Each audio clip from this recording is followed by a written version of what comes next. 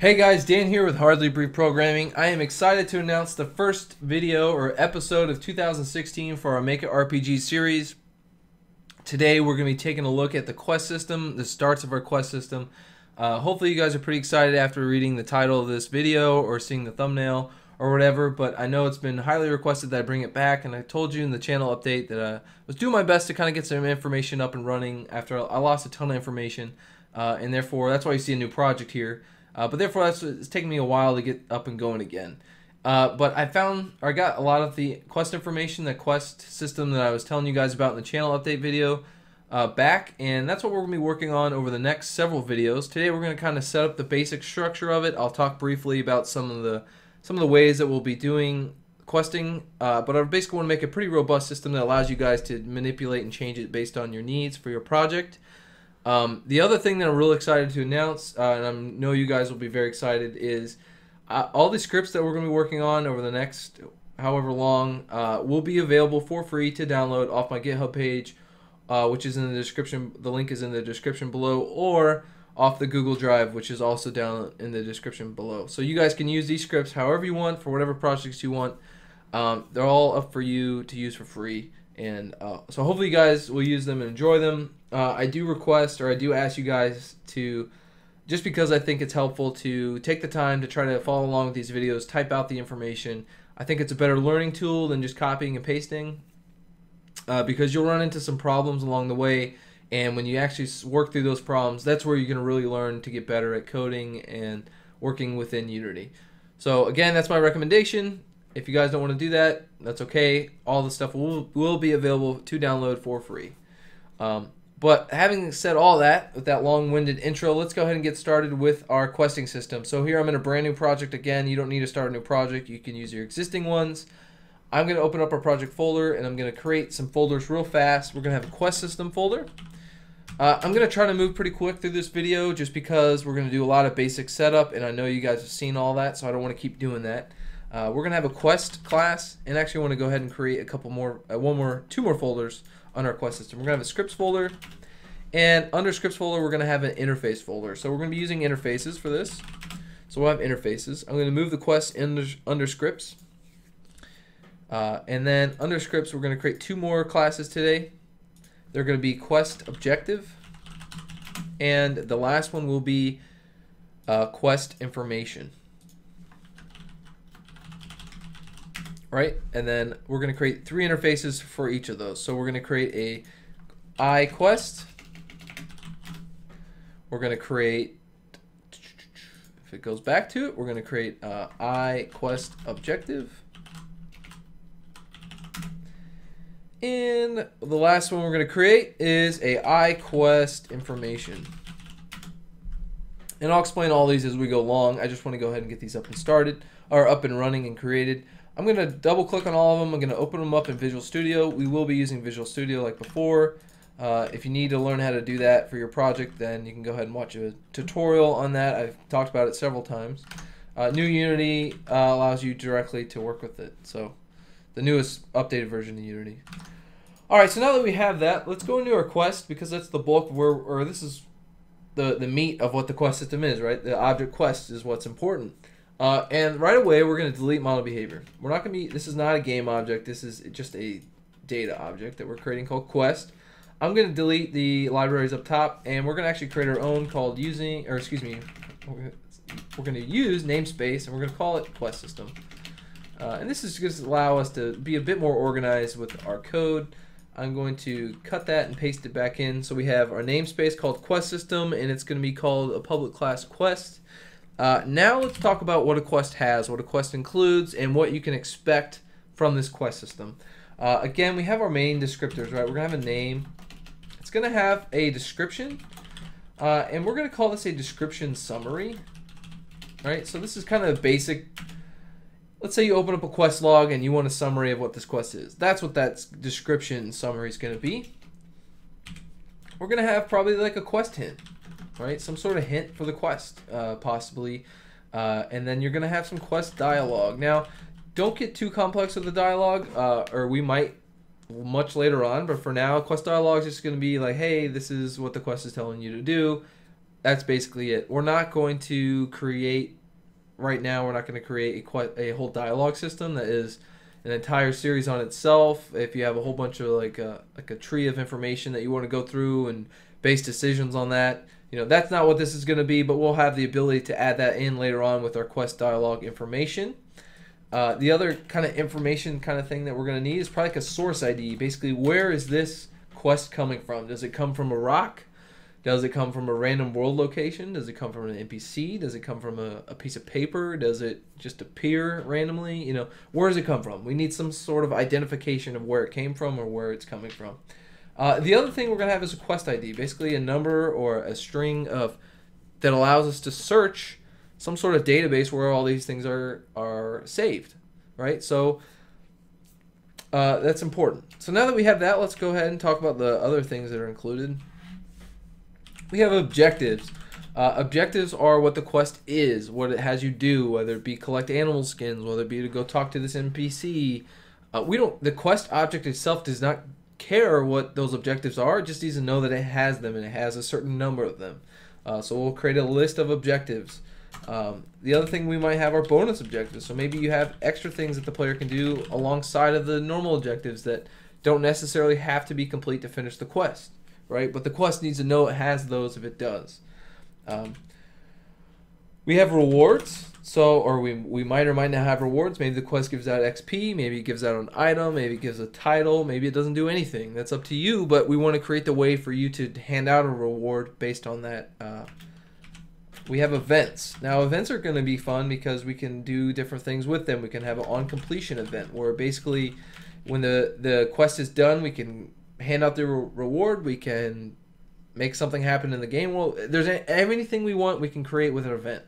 We have an on failed event, so maybe if you have a timed objective and the person fails that, then we have or the quest fails itself and we have to do something. Either we put a big marker on the character or launch a UI event that says, hey, you failed the quest, sucks, you have to go back, whatever you want, but we need some sort of way to call that. And then we also have an on update event, which is basically, let's say you completed an objective, you completed a bonus objective, something happens with the quest, we want to update it and we want to get that updated information somewhere else in our project. We can have an on update event. And of course there's going to be several other things that we'll come up with along the way as we create our quest, and basically if you guys write down in the comments you guys want to see something specific, we can go ahead and do that. Under quest information too, I just realized we might have, it might be part of a chain quest, right? So we might want a way to say, hey, this is a chain quest and the next quest and the next quest is blank, right? We want a way to do that. We might want to, if we have a boolean say is chain quest, then we want a chain quest ID, and we'll go ahead and add that into our information. So that's what we're going to work on now. I'm going to copy all this right here and we're going to go to copy. I'm going to go into our iQuest information thing here, class script, and I'm going to paste that in there so we know what we need to include in our iQuest information object here. Delete model behavior. We do not need model behavior for this video. Delete that. We're going to be doing a namespace again, quest system. If you have a complicated namespace name, you might want to just copy and paste it so you don't get it wrong, because that could definitely cause some headaches later on. If you have a very long namespace name and you mistype it and you're like, what in the world, why can't I get access to this? It could cause headaches later on. So make sure it's the same name. We're doing quest system here. Here we have iQuest information. This is not a class, it's actually an interface. And here we're going to set up a whole bunch of gets basically that our quest information class requires. So we're going to say string name and we're going to say get. I'm going to copy this and paste it a whole bunch of times because a lot of our information is strings. I'm going to grab that and say description summary. I'm going to grab quest hint. I'm going to hint dialogue, and actually that's it. The other things are going to be integers for now. If you, I'm going to be using integers, excuse me. If your IDs, like if you have an ID system set up in your project and they're hex codes or they're binary, I don't know, whatever you set it up, you're going to have to change the data type, or if you actually have a ID data type, then you, again, you're going to want to include that and not an int, but for now I'm just going to do int, and I'm going to say source ID, and I'm going to do get. I'm going to copy that because these other three are going to be ints as well, and we're going to do quest ID. And I'll change it to capital C. The chain quest ID you might not want.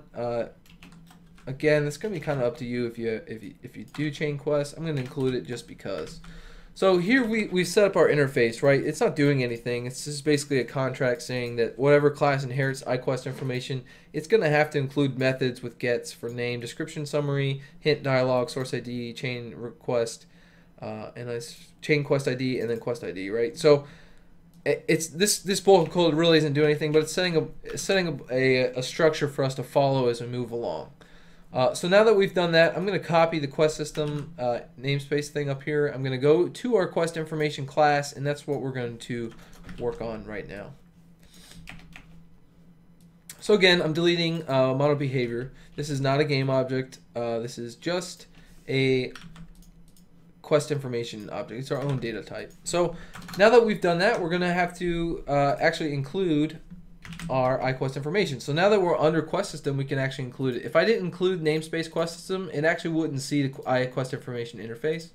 So like here, I'll show you that. If I delete it real fast, I go up here and I type in iQuest information. It doesn't know it. It doesn't see it. It doesn't know where it's at. So what you have to do, if I go back and hit Control Z to go through all my mistypes there, my misspelling, hit Control S to save, and I go back to iQuest. Well, maybe it won't. It should.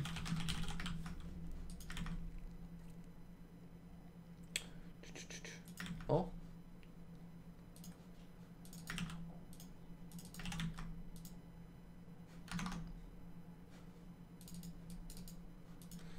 Not really sure what's going on here. Let me exit out of that. I'm getting a crazy error.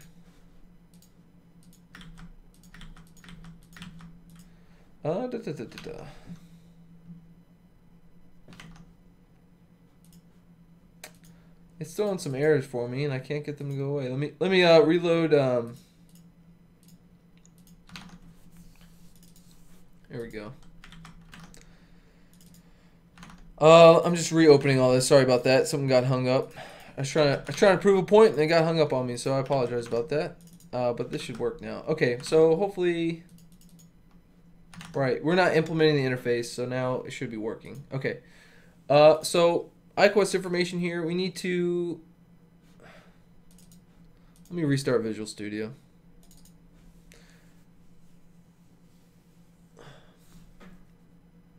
Alright, here we go. So sorry about all that. So now that we got that up and running, we have our iQuest information. We got to implement the interface, right? So the way we implement the interface, if you highlight it and this little light bulb icon shows up, you click it. It says Implement Interface. Click that, and it's going to automatically load all the methods that our interface requires. So we have chain quest ID and our description summary, all that stuff. But now we have to add private variables to all that so that we can actually have it to store. Excuse me. So what we're going to do is under class and not in the namespace. Under class, we're going to have a private string. And again, these are just going to be all of our descriptors. So name, private string, description, summary. And I'm just going to, again, highlight all this so that I can paste in. Why did I do that? Paste it in. We'll have a name, a description, summary. We got dialogue. We have a hint. A hint. What else we got? Everything else is going to be ints. So we'll do private, int, quest ID.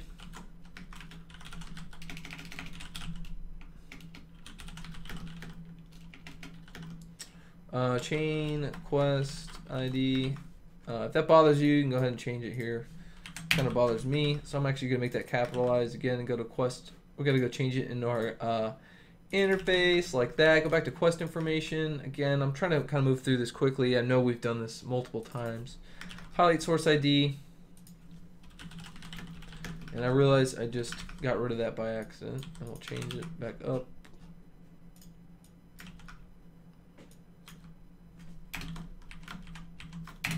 There we go. All right, we got that back. We got quest ID, source ID, hint, name, dialogue, description, summary, and chain quest ID. which are all the values here. Apparently, I still got quest information. Implement the source ID. Why is it throwing that error? What do I name it here? Oh.